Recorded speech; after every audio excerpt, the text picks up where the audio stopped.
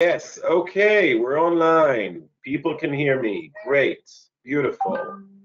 Hi, everyone. Wow, we missed out on a lot. If you are still here, then this should be fine, and we should be talking and going on drag in Israel. Um, wow, so no one could hear me. I could speak for myself, so I'll just start briefly again, and we will try to make this work in the very short time that we have. So I'm Zohar, nice to meet you all. I'm a drag performer, I'm an educator. This is really a new platform for me, obviously, because I couldn't be heard and I couldn't operate it for the last half an hour. And we're gonna talk a little bit about drag in Israel and talk a little bit about drag in general. And I've included less of myself in drag and more of things that I like. The second disclaimer, beyond me not knowing how to operate this program very well, is that there's so much drag in Israel right now, and I've only included here stuff that I personally know better or like or can say different things about. So if you are doing drag yourselves, if you know someone who does drag and is not going to be here presented, then by all means, please don't get offended. I do not try here in this very short time to show everything that we have in the drag scene in Israel. It is immense. So actually, we were looking at the different types and the history, but that is long gone and you couldn't hear me, and now we have very little time. So what I wanted to show you, I wanted to talk a little bit about drag as a political art, and about the fact that I think every drag show is a little bit, has something, hold on. So I guess you could see my screen now.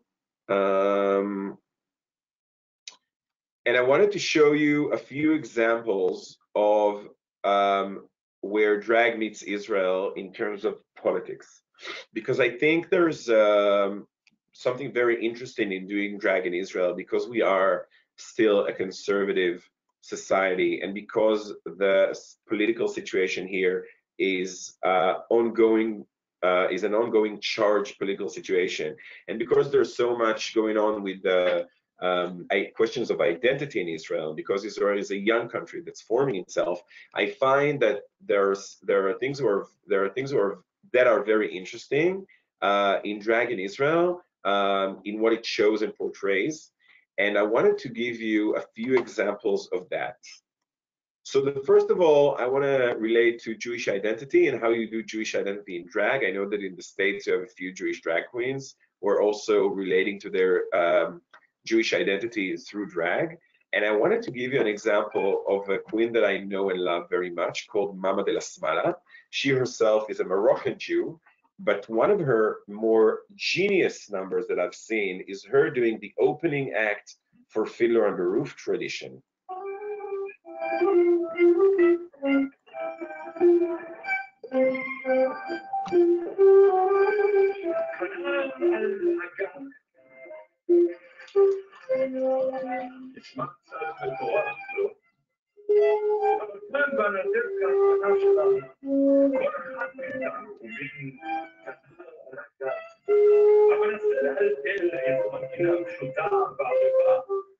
מבלי לאבד את שיווי המשקל, לכל ולשבור את הראש. ותאמין לי, זה לא קל. ודאי תשאלו, אם זה כל כך מסוכן, למה אנחנו ממשיכים לשבת כאן? התשובה מאוד פשוטה. אנחנו ממשיכים לשבת כאן, כי הלב כאן היא הבית שלנו. ואיך אנחנו מצליחים לשמור על שיווי המשקל? גם התשובה לשאלה הזאת מאוד פשוטה, ומסתכמת במילה אחת בלבד. מסורת.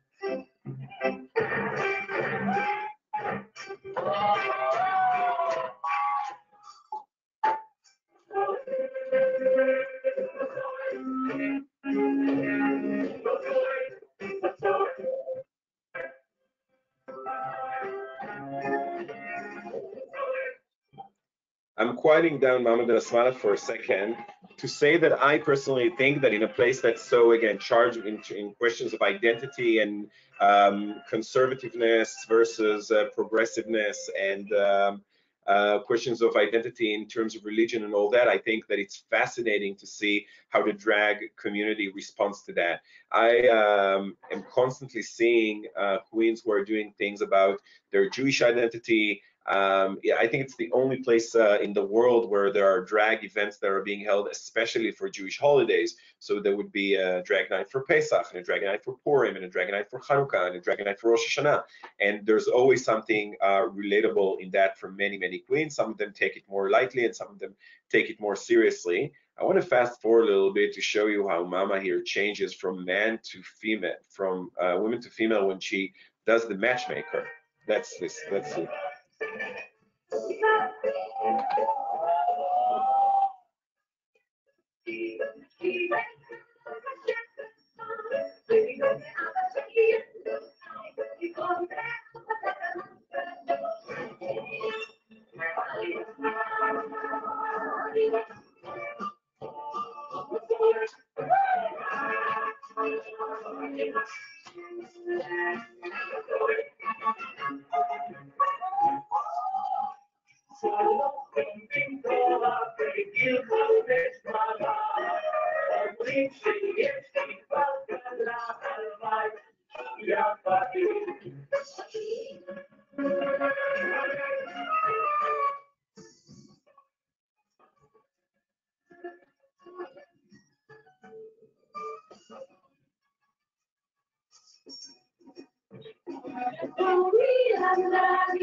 So if you're familiar with Fiddler on the Roof, with the opening scene, it goes between the different characters in the Jewish shtetl, in the Jewish town, between the father, the mother, the son, and the daughter. And we're really seeing Mama crossing here between different gender characters and pulling off more and more and more of that, which I find fascinating. So this is one thing that I wanted to show you. I wanted to show you how in drag you can relate to your identity.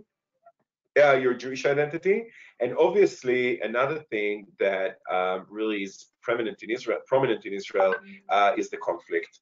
And there are so many stuff that is done about it, but I wanted to show you a specific number, and I would really love for you guys in the chat box to open this and tell me what you think about it, and after, like during and after, to really think, type in what you think of the number, because it's very controversial. I was lucky enough to be there on the evening when it played.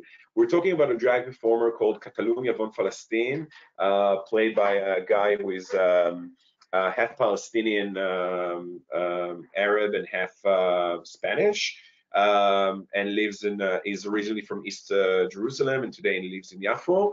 And many of because drag is connected to the gay community, I'm not sure if some of you have heard the term pinkwashing, but pinkwashing relates to Israel or other places trying to hide their shaky human rights situation through saying that they're giving the LGBT community, and by that mainly the gay community, the homosexual community, rights. And Tel Aviv has been accused for pinkwashing the Israeli government and the Israeli Ministry of Foreign Affairs and Ministry of Tourism, are constantly accused of pinkwashing, saying it's true that Tel Aviv has become a haven for gay people, and especially homosexuals, but it doesn't say anything about gay and LGBTQ people in the rest of Israel who are still suffering. It doesn't say anything about the actual constitutional rights of the gay community in Israel, who are still way, way behind other places in the world. And it definitely doesn't say anything about the way Israel treats other minorities, mainly with the occupation of the Palestinian territories. So Catalunya von Palestine has done a brilliant job here, I think, whether you agree or disagree, a brilliant performance job in showing the complex relations of gay community, Israel, occupation, and everything. The song itself is in Arabic. I have no idea what it's about, and we're gonna watch most of this right now together, just for me to show you, and then I'm gonna give you one last example of how identity is dealt with in Israel through drag. This performance was done as part of a queer gender blender line called Klos, a drag line that started 3 years ago and has grown immensely since that. Was originally established by 3 drag queens with a more Twist, we're going to talk about it. The shirt he's wearing is of the border police, which is the main police force that deals with Palestinian population in the West Bank.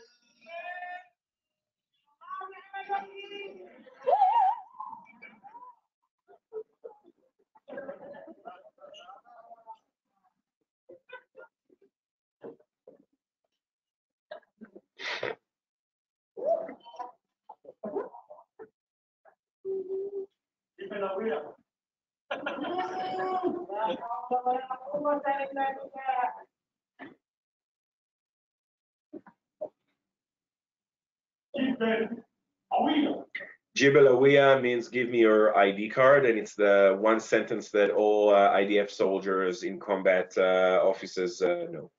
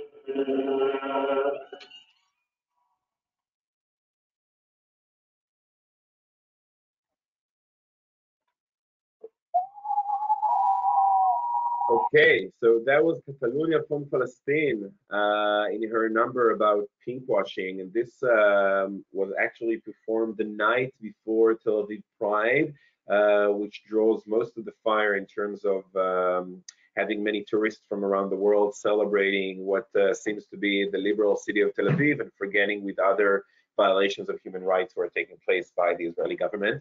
And I attended the crowd that night. It was extremely strong. What you don't hear in the video is there was also a lot of booing in the crowd. And considering the fact that this kind of show, the cross is drawing Tel Aviv's queer, hipster, vegan crowd, then even from them to get some booing on that shows that it really hit a very sensitive nerve. And in any case, I think that just in terms of aesthetics, she did it extremely well with the traditional Palestinian dress and with the relation to the ground, to the soil, something that's very central to the Palestinian struggle. I think that's there's a lot of it's fascinating and ironic to think that in traditional Palestinian communities, some such sort of a performance, although promoting the Palestinian liberation struggle, would have been condemned entirely. Him being gay, them being very exposed, and of course all the art of drag, which is something that's not accepted very much with traditional communities. The last thing that I have time to show you is about Mizrahi identity. Mizrahi identity for many years was something that was removed from the drag scene and from the queer scene in Israel. The European English-speaking pop culture and kind of the white Ashkenazi Jew narrative was the one that kind of dominated. Most of the gays were, these Ashkenazi leftist voters and everything. And about 10 years ago, a new line of parties started called the Arisa. Arisa is a spicy North African paste. And Arisa was the first time that they did gay parties with Mediterranean and Arab music. And it was aimed mainly at people who loved, gay people who loved, who were Mizrahi, coming from Muslims and Arabic-speaking countries, and for the first time gave them a venue into their music without selection at the entrance, and where their Mizrahi identity, their Alsim identity, if you're familiar with the term, could be celebrated. And the way they promoted these parties were through amazing, amazing clips. They had a theme for each party, and they had amazing clips that for the first time showed Uriel Ekutiel, a drag character that also combines gender blender features. You'll see him with the mustache, but with very delicate eye makeup. And he's very, his mustache is definitely an attribute to the Eastern men, the Egyptian men of the Egyptian film industry that were the main cultural bringing in to people who spoke Arabic in Israel. My grandmother used to watch them all the time, and he clearly looks one of those Egyptian film stars from the 70s. And here they did a party in the theme of the Mama, the Moroccan, the Jewish mother of the that comes from the Muslim world, the Moroccan mother, the Iraqi mother, the Yemenite mother. And the way they portrayed that and what we're about to see, to me, it was incredible because I felt that it was really showing me my Moroccan grandmother. The character that you'll see is incredible in portraying that very unique type of the matriarch in those Mizrahi family. So let's have a look.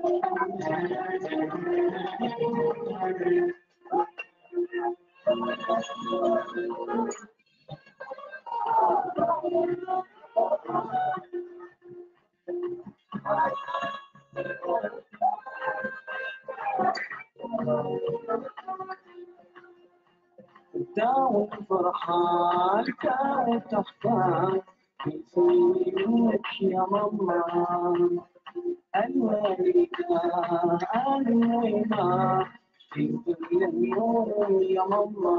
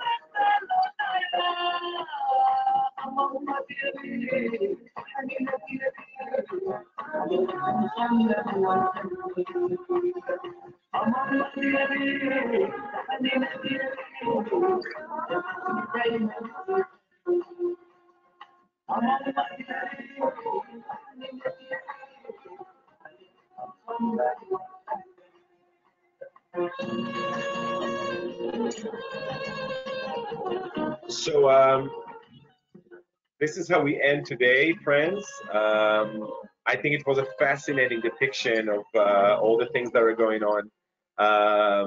All these blend of identities, a female and a male together in the same character, bring forth that narrative of the Israeli mother, was something who was originally very traditional, very religious, and also the mother who is escorting her son to the draft units when they're 18, and kind of that traditional Israeli goodbye is kind of put into this queer filter. I was fascinated by this film, by this video when it came out, and I think it's actually an act of genius. We're ending here. I'm really sorry. The last thing I want to send you with is that when things are gonna calm down and you're gonna be going out to Tel Aviv again, please make sure to check one of the next lines of drag. It might be the Cross that's doing an annual show, the Cross line. Check them out online on Facebook and Instagram. You can look up Work, WERK, who's doing a weekly show, the only one who's doing a weekly show at this moment, with an audience of regulars in Carlebach Street in Tel Aviv. Check them out as well. Work, WERK, on Facebook and Instagram. Look out for Strange Fruits if you're looking for a more queer and theatrical performance. They have a monthly show as well, Strange Fruit, at the Tmuna Theater. And you can look out Drag and Drop, which is a relatively new one, or Mikve Alma with for a more poppy show with younger queens. So I was Zohar. This was our webinar about drag culture in Israel. Hopefully we'll do another one and I can expand more about stuff that you didn't hear me this time, and we'll get to watch more videos and have more fun. Please contact me through chat or through the Masa platform if there's a way, with more requests and stuff that you want to say and comment. And I hope this will end soon and we'll go back to meeting each other like human beings. Thank you all for being here. Thank you all for watching, and have a great day.